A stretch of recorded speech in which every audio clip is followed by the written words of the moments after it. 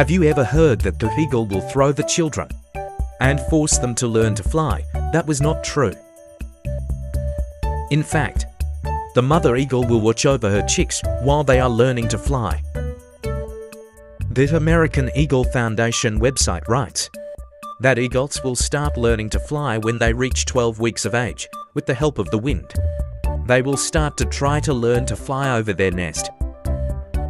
The mother eagle only watches and occasionally lures them to take food that is far enough away from the reach of their children.